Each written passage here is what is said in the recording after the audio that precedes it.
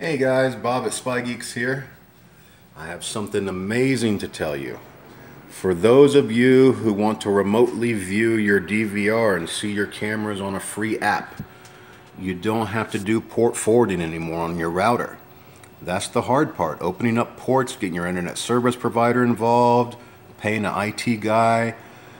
No one wants to do that. So now all you have to do is connect your DVR to your router like you normally would, and then go into your menu in the network settings, right here, network settings, and under this tab that says NAT, you want to enable that.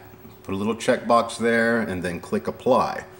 Once you've done that, you want to go to where it says information, and you'll see there's a button that says QR code. Click that. All right, leave that on screen. Then go to your app that you normally use to view your cameras, and you'll notice that there's a way to scan for a QR code, that little button right there. If I scan that and hold it up to this QR code, it'll automatically put the serial number and everything needed to view my cameras on the app. See, there's my serial number there. Even on our newest 8-channel DVRs, H.265, there's the new menu.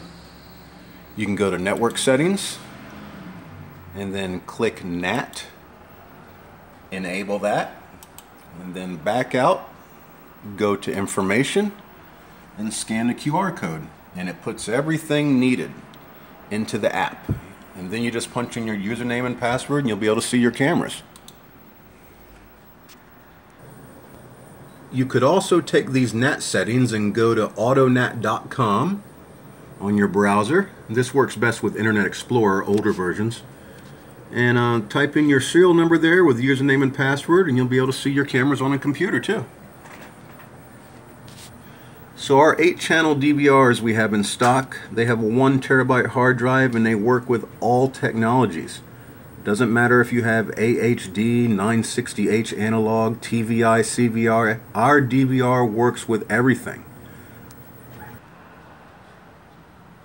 Until next time, this is Bob at Spy Geeks.